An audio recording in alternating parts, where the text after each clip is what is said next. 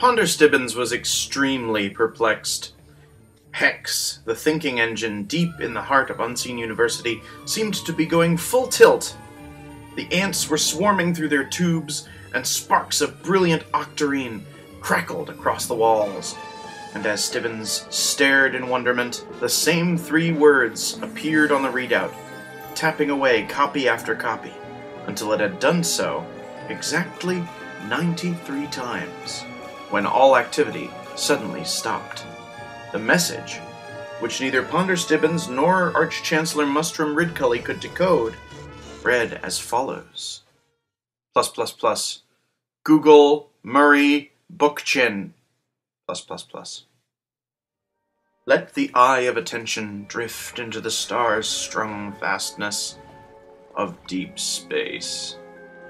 There, swimming purposefully on through eternity, great Artuin, Star Turtle, carries the 4 great elephants on whose broad shoulders rests the disk, world and mirror of worlds. Springing from the mind of the late great Terry Pratchett, the Discworld is a place where magic is real but seldom used, even by its witches and wizards.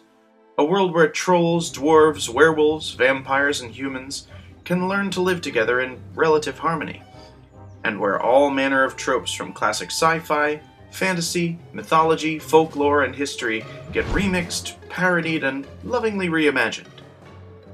The Disc has been the setting of many amazing adventures, both official and fan-written, and the playground for many fascinating characters and ideas. The 41 Discworld novels contain a plethora of nods to the cultures and history of our own world. Many of the books follow the development of the Disc's civilizations as they react to new technologies, ideas, and material conditions, and it is these stories that made me fall head over heels in love with the series, though for the longest time, I couldn't quite articulate why. Part of it was probably simple contrast. When I first got into Discworld, I had overloaded by weird fiction and epic fantasy, including the work of immortal initial bros J.R.R. Tolkien and H.P. Lovecraft. Don't get me wrong, I've always loved Tolkien and Lovecraft, but the themes of decay and decline in both authors' works can be a bit much, especially given current trends of climate change, resurgent fascism, and unchecked exploitation all over the globe. The Discworld novels, for the most part, offer a much-needed alternative. I had been searching without realizing it for fantasy without an underlying message of sic transit gloria mundi, a pretentious little Latin phrase meaning thus passes the glory of the world, the idea being that the Golden Age is behind us, and that anything ahead must necessarily be bad, either evil in the case of Sauron, or just unfeeling and maddening in the case of the baddies from H.P. Lovecraft. Pratchett's Discworld offers us a vision where instead, in the words of Tak, the dwarvish creator, all things strive. Pratchett seemingly loved a comeback story, and many of his novels showcase the ailing civic institutions of Ankh-Morpork, like the City Watch, the Post Office, and the Mint, undergoing a renaissance at the hands of Samuel Vimes and Moist von Lipwig, respectively. These novels are among my favorite in the Discworld canon, whose main characters are ennobled not by their birth, but by their actions. Vimes starts out as an uninspired drunkard, and von Lipwig as a convicted confidence trickster and fraud. They end up bettering their communities, and in so doing they better themselves. The redemption arcs of both Vimes and von Lipwig are inspiring without being sugar-coated. I found inspiration from both characters even though I will never be a cop or a bank manager.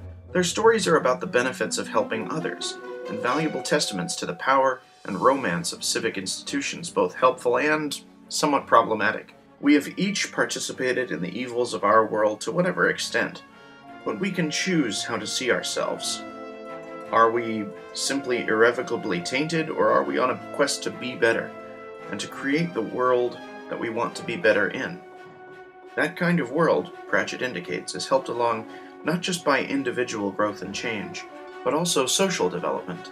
Ankh-Morpork is the teeming, stinking metropolis of the Stowe Plains, and it's often the epicenter of social acceptance among humans for dwarves, trolls, vampires, werewolves, goblins, and more. Like many real-world cities, Ankh-Morpork is also the place to shed restrictive taboos and customs. We see such innovations as clothing among trolls there, goblins living and working alongside humans, and dwarf women adopting more feminine presentations, even using she-her pronouns, both strictly forbidden by dwarf traditionalists. In Thud, the ancient animosity between trolls and dwarfs is shown to be baseless, and the novels afterward reference the slow reconciliation between the two races, occasionally hampered by reactionary elements, but ultimately leaving the world more peaceful. The city of Ankh-Morpork itself becomes the home of more dwarfs than in their ancestral home of Uberwald, as is told in Raising Steam, and a refuge from reactionary, authoritarian violence. The dwarfs and trolls don't lose their essential traditions, just the ones that harm their chances of peace and neighborliness, to the benefit of the whole disc. Ensconced in the shade of the library of Unseen University, the head librarian looked over the printout from Hex, scratched at his fuzzy arm, and gave a solemn "Ook." He shinnied up the nearest bookcase, his auburn fur glinting, and knuckled over the tops of the stacks into the deeper recesses of the library, traversing L-space with smelly, simian grace. An accident of magic many years ago had, of course, turned the head librarian into an orangutan, a condition which did not worry him, nor impede his duties. Stibbons looked over at Rincewind, who was stamping out a pile of loans for the head of recent runes. "Settle in, Ponder," Rincewind sighed. "That tone of voice means it'll be a long search. I'll make us a cuppa once I'm done here." "How long of a search was it the last time he ooked at you like that?" Ponder asked. Rincewind gave a world-weary grin. 2 weeks, he replied. On Earth, in the middle of my dive into Discworld, I happened to do what Hex, as well as many people on Lefty Twitter, advised me, and Googled Murray Bookchin. I began reading his works on social ecology, and I was instantly hooked. Social ecology proposes an end to hierarchies, not just for the sake of political liberation, but as an integral part of saving our place on our ailing planet. He rejects capitalism and the state in favor of a commune of communes, run on direct participatory democracy, built to create well-being and liberty for all people, and to aid the regeneration of the natural systems we depend on. Bookchin's work, and social ecology more broadly, has been experiencing a major renaissance lately, with groups as diverse as the revolutionaries of Rojava and the activists of Demand Utopia putting his theories into practice.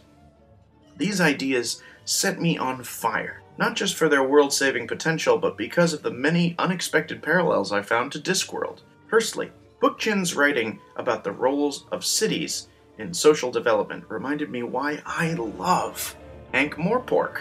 In Chapter 3 of The Next Revolution, Bookchin writes, "The municipality is integrally part of the sweeping process, whereby human beings began to dissolve biologically conditioned social relations based on real or fictitious blood ties, with their primordial hostility to strangers, and slowly replaced them by largely social and rational institutions, rights and duties that increasingly encompassed all residents of an urban space, irrespective of consanguinity and biological facts. The commune, town, or city," Bookchin argues, "creates a space for unrelated people to develop into neighbors and citizens, calling this the necessary condition for human associations based on rational discourse, material interest, and a secular culture, irrespective of and often in conflict with the ancestral roots and blood ties." This could just as easily describe Ankh-Morpork as many cities on the Earth, and it's a testament to Pratchett's writing that the social role of the city comes across so strongly in his work. Now, of course, Ankh-Morpork is a tyranny, headed by the brutal and ingenious Lord Vetinari, and institutions like the Merchants Guild and the City Watch give us little hope of the kind of revolutions that inspired Bookchin's vision breaking out in the city. However, Pratchett's high regard for the institutions of the city is clear. As we see in Going Postal, the revival of the post office and the improvement of communications more generally is a boon to the whole disc. The organization and cooperation of the city's various guilds is another facet of this incomplete reflection of social ecology, namely organized labor. It is repeated time and time again that the haphazard jungle of Ankh-Morpork became much more peaceful and prosperous with the help of the guilds. This reflects another of Bookchin's ideas, backed up by the history of the Paris Commune, revolutionary Catalonia, among many other examples, that the institutions of civic life can be improved, enlarged, and run for the good of the people directly, even in the absence of a state. Though still under the thumb of Vetinari, the revival of the city's institutions and the power of the guilds show that in his absence, the city might one day run itself for the benefit of all its people. We can see other reflections of social ecology among the witches of the Disc, a loosely federated sisterhood of magic users who spend their days going round the houses, delivering babies, assisting the elderly, aiding livestock and crops, treating wounds and disease, and preventing occult evil of every kind. They do this not for payment in money, but accept gifts of old linens, used boots, food, drink, and other such small recompense that the ordinary people they serve can afford. Their services center around their cottages, each witch assisting all the people around her steading. Witches on the Disc tend to be extremely individualistic, to the point that a large group of witches is called a disagreement. But each witch keeps in contact with their sister witches, for assistance as needed, whether to ward off incursions of magical beings, or just to keep their minds off cackling and poisoning apples and other such unhelpful pitfalls a witch might stumble on. It struck me that this decentralized network of healers and helpers was basically a mutual aid organization, creating a form of universal basic healthcare and magical defense, held together with tea, biscuits, broomsticks, and whatever the locals can spare. Using just these basics, and less actual magic than you might expect, Discworld's witches have created what a social ecologist would call an irreducible minimum of healthcare and occult defense for the people they look after. In return, the people who count on their local witch help supply her with an irreducible minimum of food, clothing, and so on.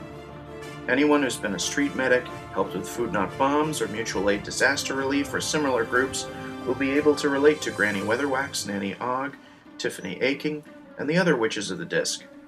Unlike the civic institutions of Ankh-Morpork, there is no central authority authorizing the witches of the Disc, and while local authorities sometimes consult them, they are autonomous, electing their own spokeswitch and carrying on with their work not for gain or under orders, but simply because it is needful, and they are in a position to do it. The Discworld is far from a utopia, but as I read more and more of the novels, the themes of social evolution, mutual aid, and deep humanitarian principles remind me strongly of some of Bookchin's most inviting and inspirational ideas. Bookchin once wrote, "The assumption that what currently exists must necessarily exist is the acid that corrodes all visionary thinking. We humans sometimes need fantastic other worlds and epic storylines to get that visionary thinking going. In Hogfather, one of Terry Pratchett's most enduring and popular characters, Death, muses with his granddaughter Susan about humanity's relationship with the imagination." "All right," said Susan, "I'm not stupid. You're saying humans need fantasies to make life bearable." Really? As if it was some kind of pink pill? No. Humans need fantasy to be human. To be the place where the falling angel meets the rising ape. Terry Pratchett's deep humanitarianism and his grasp of the utility and romance of things like mutual aid, the potential of the city, and the power of the imagination have given me so much life recently, partly because I see the seeds of social ecology all over the Discworld books. In our world today, we need all the visionary thinking we can muster to get us through the climate crisis and other interconnected struggles. And as wonderful as many of Pratchett's characters are, we need to bear in mind constantly there will never be a bank manager as honest as Moist von Lipwig. There will never be a cop as non-evil as Sam Vimes, and there will never ever be a tyrant as beneficent as Lord Vetinari. It's not gonna happen. The good news, according to Bookchin and many others like him, is that we don't need bank managers, cops, and tyrants to get along in society. We can do it ourselves, for ourselves. And that's a future that I think is every bit as beautiful and amazing as the Discworld. So, whether you have yet to dive into Murray Bookchin's work or the Discworld books, they're both well worth a look and compellingly complimentary reading. Thanks again for watching. The head librarian knuckled over to the sleeping forms of Ponder Stibbons and Rincewind. He poked them gently awake and handed over the books he had retrieved from only the gods knew where. The Next Revolution and Post-Scarcity Anarchism by Murray Bookchin. Oh, thank you, Stibbons groggily muttered. Rincewind leaned over with a smile. Now we just need to find out what a Google is.